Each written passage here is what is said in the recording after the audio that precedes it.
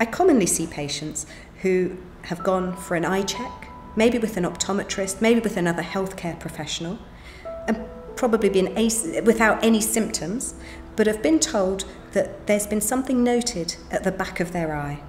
The common thing is that there's concern that the nerve of sight, the optic nerve, may be swollen.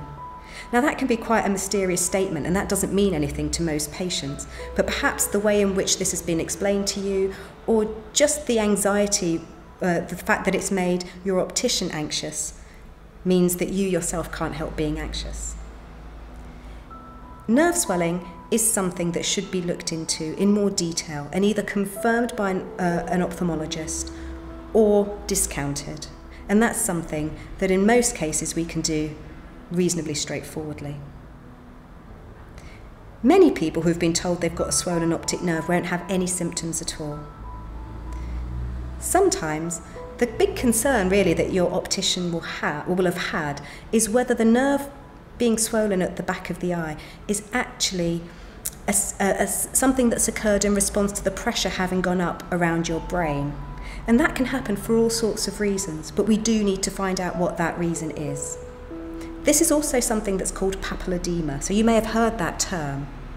Again, you may have gone online, you may have looked into blogs or information resources about this condition, and a lot of what you read can be very concerning. Papilloedema is not something I see nearly as often as I see people who have swollen nerves, and it's completely an innocent thing. If you have papilloedema, you may have certain symptoms. For instance, you often, almost always have a headache. This headache is usually worse in the morning or lying down. Having said that, headaches are a very common thing, so having a headache doesn't automatically mean you have papilloedema or a rise in pressure around your brain by any stretch. Other symptoms you might have is you might feel your vision's a little bit blurred.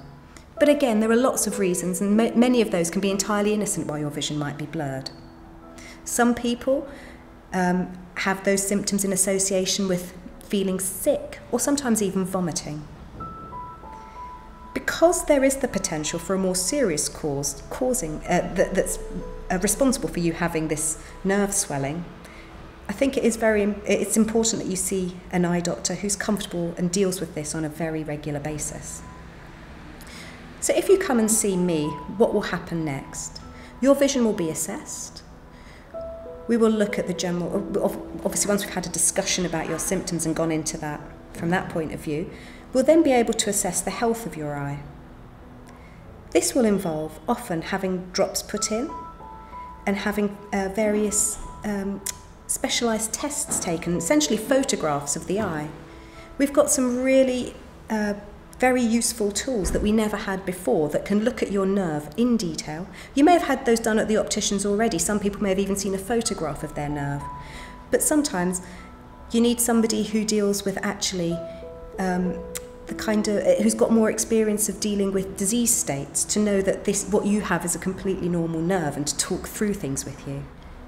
If there's concern that you've got swelling of the nerve, then we will need, or if there's even the suspicion that that's what it might be, we will need to do some further investigations. Sometimes that can involve undertaking an MRI scan of your brain.